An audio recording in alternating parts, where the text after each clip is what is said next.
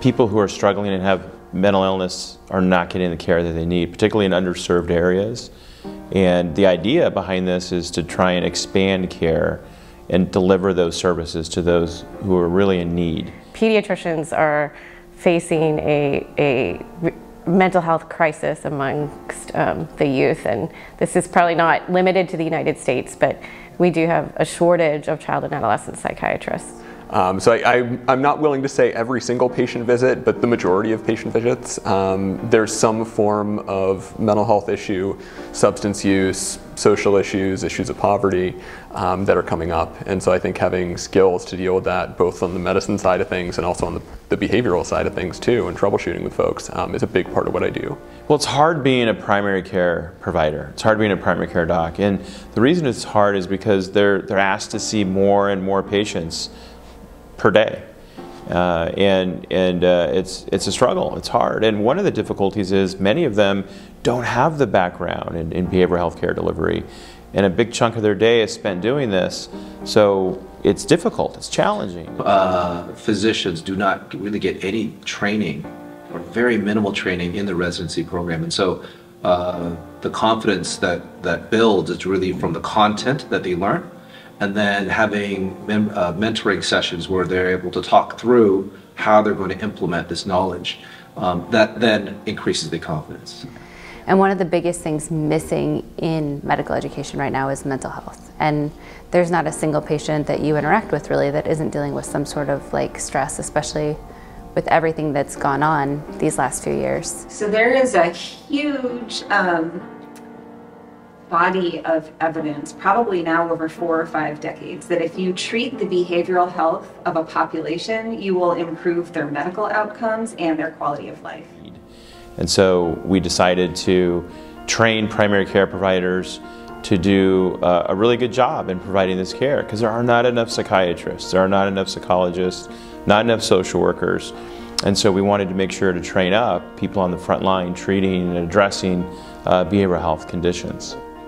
I joined TNT because of 2 reasons. The first being the mission, and the second that I love to teach. And as far as the mission, there's an incredible need to increase the workforce and decrease barriers to accessing care. And primary care is where it's going to be. I know how hard it is to get in to see a specialty provider because I am that specialty provider. And I hear the challenges that patients face.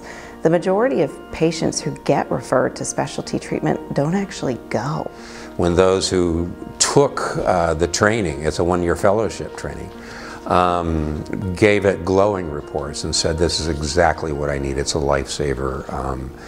This is helping so many patients in my practice, and not only that, but I'm able to help my fellow clinicians and even my office staff do better when we have people with severe mental illness or any other kind of mental health concern come in the door to our clinic. I was a good doctor before, but I have more confidence and more ability to provide more of their care. Like I was really comfortable with every other specialty except for psychiatry was like this black box where I kind of knew some things about anxiety and depression, but not everything. And now I feel like now that I can add in psychosis and bipolar and personality disorders, even if they're not seeing me for that diagnosis, I can have a more effective interaction and take better care of their blood pressure, or I can take better care of their diabetes. Fellows are really excited to learn more. Again, they're trying to help the people that they're seeing every day live better lives. They're trying to help kids and or families and or adults not suffer as much from depression and anxiety and some of these other things that are going on.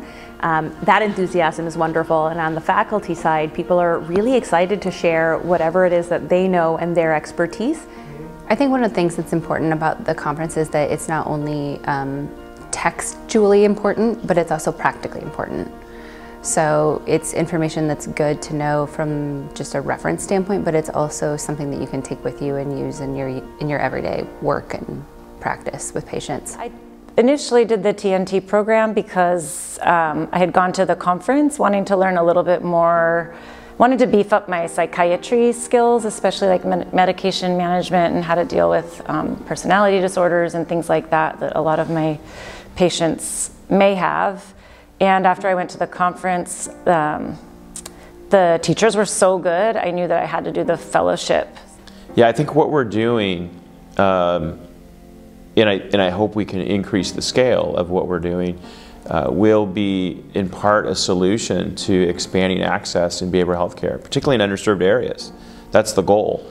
We want to change the way care is delivered